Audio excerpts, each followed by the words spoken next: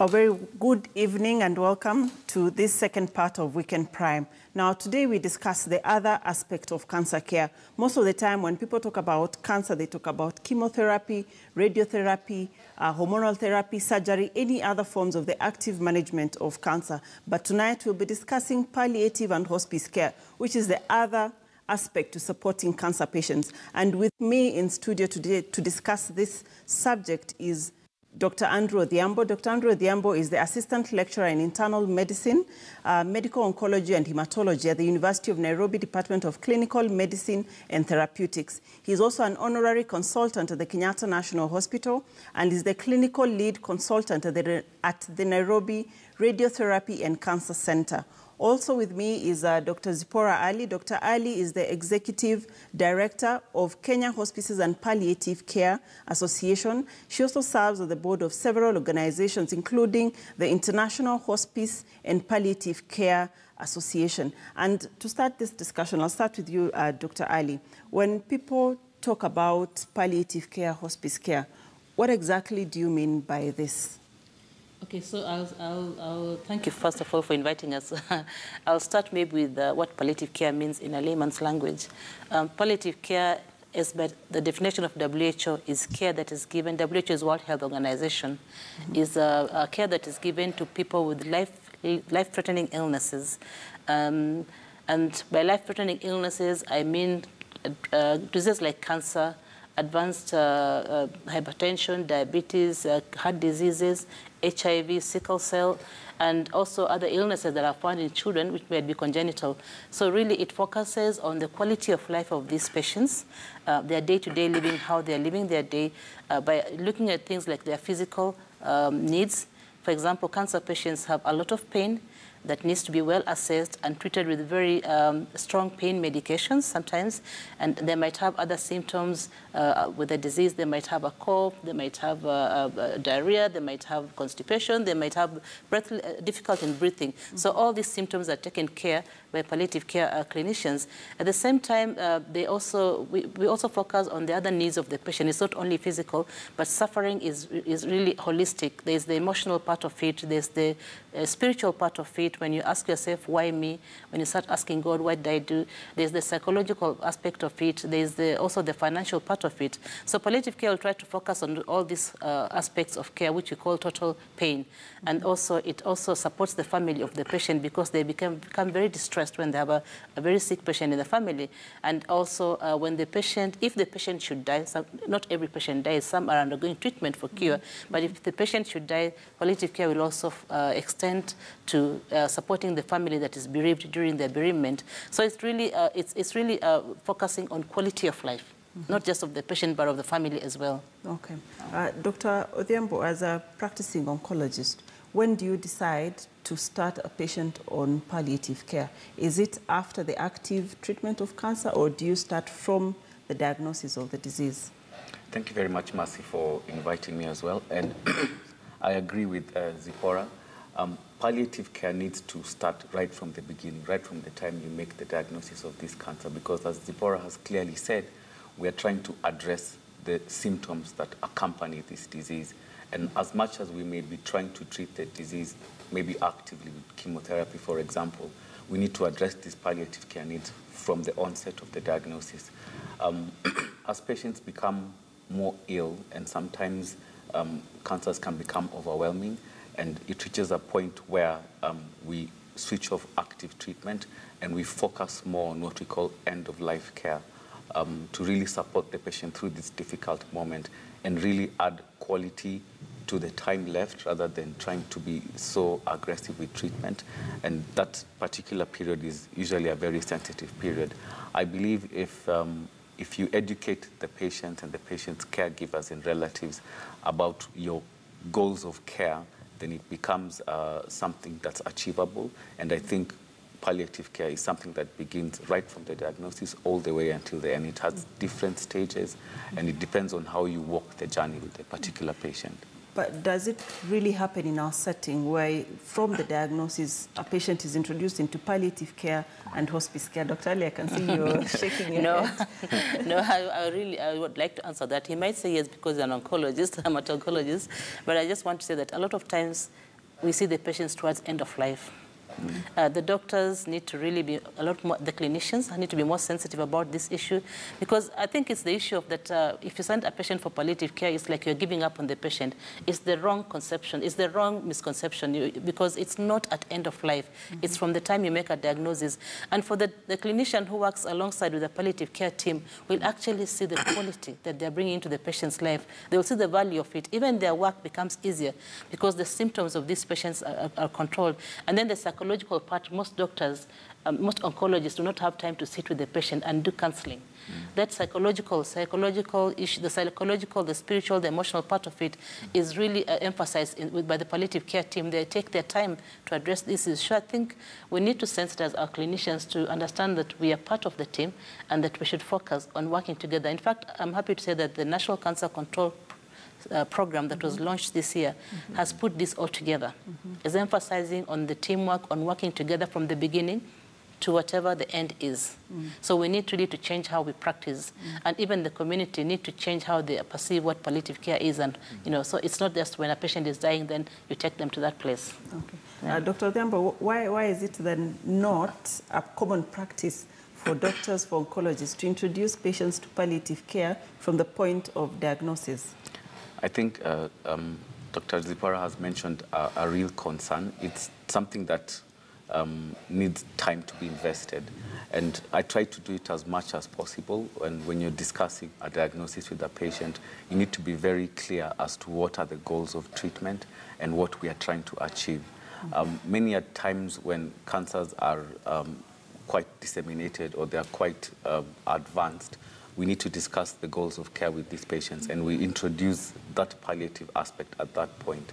At our center, we work hand in hand with palliative care nurses who have received training in that area, and they take time to sit with these patients and explain to them what the doctor is trying to do and what we are trying to aim at. And at every stage, it's not one in all. It's a process that keeps changing as we move along, because also goals can change and diseases behave differently at certain stages. So it's really a journey that you have to walk together with the patient's relatives and caregivers, all the way from the diagnosis towards the tail end of the care. Okay. You mentioned one of the misconceptions on palliative care, and being an African society, our upbringing or how we are socialized, our cultures have really put death as almost a taboo. People hardly discuss death or end-of-life issues. And so I think when we bring about issues of palliative care and hospice care, then the misconception, as you said, is that, okay, we are discussing death and, that this person is at the end of life. How then do you overcome this cultural and social challenges? Yes, that is a very big challenge for us. I think we don't really openly talk about death like the Western culture does. And in fact, most of the times, for example, if an elderly patient is sick, somebody brings in their mother or their father, and they tell you, don't tell them they're sick, don't tell them they've got cancer, don't tell them they're dying, because they think if you tell them that, they're going to die, they're going to give up on life. Yet the person understands their own body. They know what's going on. They'll actually, when the family is not there, they'll actually ask you, am I dying? Or they'll want to talk about it. We need to openly talk about death and dying. I mean, we know that everybody has to die. We will all die. It's something we're not immortal. We'll not run away from death. But we need to be sensitized to be able to talk about it. Some countries actually have what they call death cafes. And it's not, where they just go and discuss issues about dying, because it's part of it's part of the journey of life. So we need to really do a lot of advocacy and talk about death and dying, and be able to, because if a person is prepared for their death, they actually go away in a, we actually call it a good death, because they make up with the family members they have not been talking to. They write their wills. They do the unfinished businesses. They prepare themselves. They make peace with their maker. They prepare for themselves for God. We deny people this when we don't talk to them about dying. So we need to actually open up as a society and talk about death. We see death every day in this country. It doesn't have to come from a terminal illness. We have just seen that 6 kids, students have been killed under watchman. Death is there. We need to be able to talk about death as a society. Okay. And talking about palliative care and preparing for death and for one to meet their maker, when it comes to religion, is there a different approach with the different religious beliefs that somebody has? For example, does Islam handle palliative care and end-of-life issues differently from Christianity, for example? Well, that's difficult to answer, but I can maybe speak from my experiences. When I would visit Muslim patients, I actually found they were more prepared for death because you would find that there's a community in the house, they're reading the Quran, they're saying their prayers, they're burning their incense, they're preparing for this patient's death. When you visit a Christian family, there's also a lot going on. They're singing and everything, but it's more of healing, praying for healing, and yet you're seeing this patient is gasping. I mean, the next few minutes, this patient is going to, stop breathing. So I think that it's different ways how we approach our death. We just need to understand that death is part of life. Yeah, and even now we are introducing a spiritual training, a spirituality in palliative care. We're introducing a training in this country where we want to train those who support patients spiritually to be able to face these things and deal with them appropriately. Dr. Odhiambo, what have you seen from your experiences when it comes to religious acceptance of terminal illness? I agree fully with Dr. Ali. It's different with different religions, and I agree amongst the Islam community, they usually seem to be more prepared when it comes to that time. But all in all, I think if you take your time as the doctor to really sit down with the main family members, the next of kin, and you explain to them, first of all, how the patient got to that stage. People want to understand why, and if you give them a rational explanation, that this type of cancer is a rare cancer, for example, and it affects this type of people, and when it gets to this point, this is what we do. And once they understand the journey that probably the patient has undergone up to that point, and probably what is expected afterwards, then they accept such news better. When you tell them that you have tried this and this and this, and these are the options of treatment that we have tried, these ones may be dangerous, these ones might be helpful, but looking at the whole situation, we have done our best.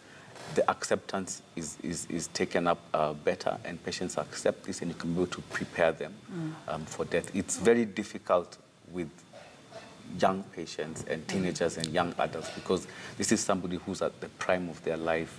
Maybe a couple has just gotten married and then they get a cancer diagnosis, and it's a very serious one. That requires hours and hours of counseling and talking to them with the palliative care nurses, several sessions, until they understand that this is exactly what is happening. Okay. Yeah. And, we focused more on cancer, but then palliative care also includes the other terminal illnesses. So I want to talk about pain. 80% of patients with the diagnosis of cancer or HIV and AIDS, for example, are said to be experiencing pain most of the time. Yet the International Narcotics Control Board in 2010, from a report, said that the use of opioids in some of these countries, the low and middle income countries, was either inadequate or very inadequate, meaning opioids are not really used that much. And opioids here means the likes of morphine, yet these people require morphine. Where is the challenge? Our healthcare providers are not giving these opioids, which is one of the drugs of choice for people suffering from cancer. What is the problem? Okay, I'll answer that, because right now we have a program on access to opioids that is being supported by our organization and American Cancer Society, Open Society Foundations, and the Ministry of Health and KTN. We actually have morphine in this country, oral morphine, that we use for pain control in cancer patients and other illnesses. But we see a lot of patients still suffering from pain. We don't have enough demand from the doctors, the clinicians who should be prescribing. And this is maybe because of lack of knowledge, or maybe because of myths and misconceptions surrounding the use of morphine, and also because of the laws. Our narcotic, our 1964 narcotic act that is being reviewed right now says that if a patient prescribes opioid in the wrong way, a doctor prescribes in the wrong way, they will go to jail, they will be fined 1 million Kenyan shillings. So there are all these barriers that make doctors not want to prescribe opioids. And many regulations that if you have to prescribe, you have to write on 3 prescriptions, you have to do this and that. Those are some of the barriers. But I want to say that, 80% of the morphine is consumed by America, Canada, and Australia. Yet we have 80% of the patients needing these drugs in Africa, Asia, and other low-income countries. So there's that imbalance. But I also want to say that as Kenya, we're actually doing a lot in terms of access to opioids. Like I said, we're working on this project where the government actually has brought in morphine into the country. For the first time, they're bringing in powder morphine, which is being constituted at Kenyatta National Hospital. And from there, it's supposed to go to Kenya Medical Supply Agency, Kehpca, who are supposed now to supply it to the county hospitals as per demand. The demand is the problem. The demand is low. Okay. The demand is low because doctors are not prescribing. So I want to come directly to Dr. Odhiambo. Thank you for attacking me on that. But, and before you say, this issue of pain and people who are not supposed to die in pain when there's medication, yet doctors are not prescribing pain. It's a human rights issue. It is a human rights issue. So why are doctors not prescribing? I agree. Okay, let me say this. A patient should not be in pain. And as a doctor, you should ensure that your patient is pain-free at all times. Now, morphine, it goes both ways. Some patients feel like when you write for them morphine, it's like they're almost at the last stage and that morphine is the next step towards dying, which is not true. Morphine is readily available, as Dr. Zipporah has said. In fact, just before we came here, I was writing a prescription of morphine and scanning it to the Nairobi hospital so that a patient can access this treatment. I believe many people don't really know how to prescribe morphine, and I think we need training for doctors, junior doctors, clinical officers on how to prescribe morphine. There are several formulations of morphine, the rapid acting, the ones that act slowly in the background, and there are ways in which we combine this, we titrate it upwards and downwards so that the patients get out of pain. So from, sorry to cut you short, from a clinical, from a training aspect, have we then integrated this and palliative care into training so that as you graduate doctors or clinical officers, then they know this? I'm going to say we might have lagged behind slightly on that because morphine, as she's correctly said, is surrounded with a lot of taboo. So even doctors fear to write morphine and they wonder whether, if they write it wrongly, whether they'll be called by the Pharmacy and Poisons Board as to why they've written this wrongly. But I think if the ministry can take up this challenge and just organize quick, short trainings on how to prescribe morphine, the correct way of doing it, putting your full credentials and your registration number so that whoever is dispensing, the dispensers fear that somebody could be trying to access the morphine for other purposes. So the dispenser needs to be sure that the prescriber is authorized to prescribe this. And if everything can even be done in an IT platform so that it's very easy to verify the prescriber, then a lot more morphine will be getting to our patients. Okay. Can I just add something to that? Yes, he's very right. What we've done actually in terms of advocacy, we managed to put palliative care into the undergraduate medical students' curriculum. It hasn't really picked up, but it's already in the curriculum, so that means it has to be taught. We've actually submitted content, and we are hoping that it will be started soon. Even in the nursing curriculum for for the bachelor's degree and for the diploma, we've actually put palliative care into those things. One of the things we are doing right now is we are going around the country giving a lot of continuous medical education in partnership with the Kenya Medical Associations in different cities to talk about pain assessment and pain management. And we have a project called Pain-Free Hostel Initiative, again supported by the American Cancer Society. We've done it in KNH, and when we started in KNH, they were distributing about 30 bottles of morphine per month.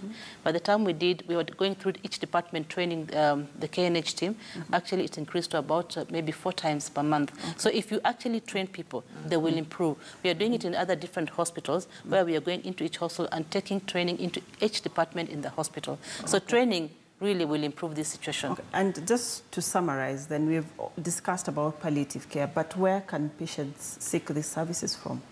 Okay, so the good news is that our government is very supportive of palliative care, has recognized palliative care as a right in the patients' rights charters, has recognized in the health bill, and has put it in all the various documents where it's supposed to be. So what we've been doing is working with the government to integrate palliative care into the public healthcare system. So in the referral hospitals, the tertiary hospital, KNH, Moi, you'll find palliative care units there. We worked with the former provincial hospitals. They now have palliative care units. And we worked with another 20 county hospitals. So about almost 30 county hospitals in this country have a team that is providing palliative care. We have mission hospitals that are providing palliative care, then the private institutions. We need to focus on those ones which have nothing, they've reached to, hard to reach areas. So you can actually receive palliative care in the government hospitals next to you or in a hospice where there's a hospice. Okay. Thank you very much, ladies and gentlemen, for your time this evening. And that's it for today. Next time, tune in for another discussion on health matters. I'm Dr. Mercy Korir. Enjoy the rest of your viewing. Sashi.